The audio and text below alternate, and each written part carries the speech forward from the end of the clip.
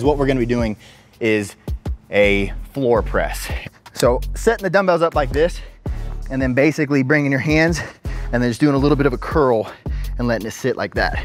So from there, get it into the starting position, and this will be the starting position, but when you bring it down, you don't want it to go down and rest. You're basically just going down until your triceps touch the ground and then going right back up. So press up, squeeze with your chest, bringing it down slowly, just until your triceps touch, and then go right back up. Squeeze, down, triceps touch, go right back up. Down, triceps touch,